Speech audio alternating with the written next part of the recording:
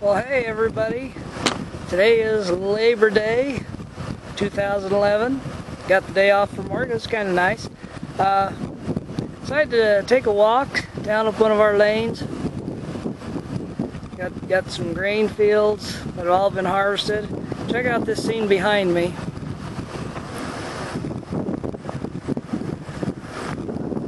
I know it's all stubble field right now.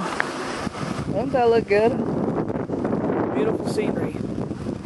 So I'm going to continue my walk. I'm out taking pictures and doing a little video blogging. And maybe we'll show you a few more sights of a grain field.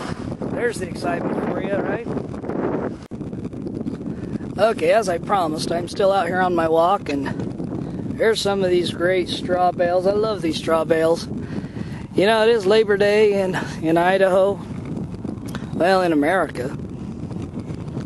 And, you know, didn't have to work today, so it's kind of nice. Went into my sister's, took video of her garden. She has this peach tree that she's very proud of. This is the first year it ever produced fruit, and it's loaded. So she's kind of happy. I'm happy I just got a day off. I had a big weekend. I was out performing at the Twin Falls County Fair with Art Smith, and we had a blast yesterday.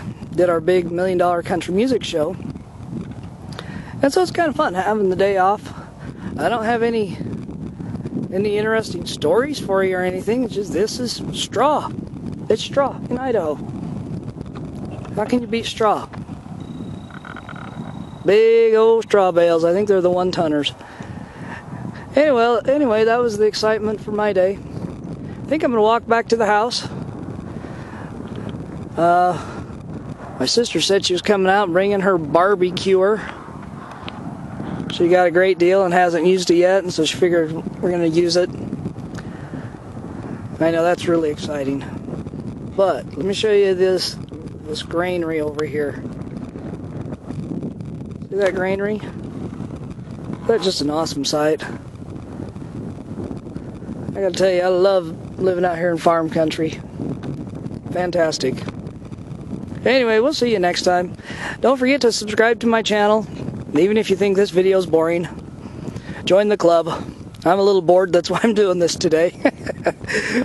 Well, we'll see you next time on the Burley Bench channel. Subscribe, friend request me. I'd love to hear from you. Even send me a good lame comment or something. See you later.